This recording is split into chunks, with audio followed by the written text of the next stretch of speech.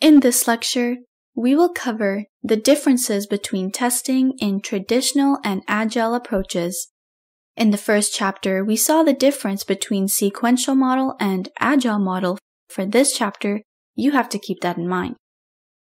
What we can conclude is the agile models differ in terms of the way testing and development activities are integrated, the project work products, the names, entry, and exit criteria used for various levels of testing, the use of tools, for example, continuous integration tool, which we covered in the last chapter, how independent testing can be effectively utilized.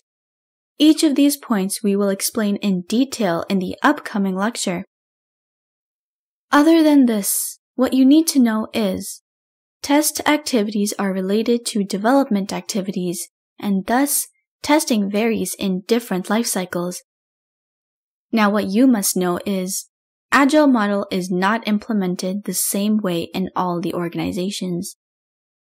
Its implementation totally depends on the organization and the need of the project. Even two teams in the same organization can implement Agile model in a different way.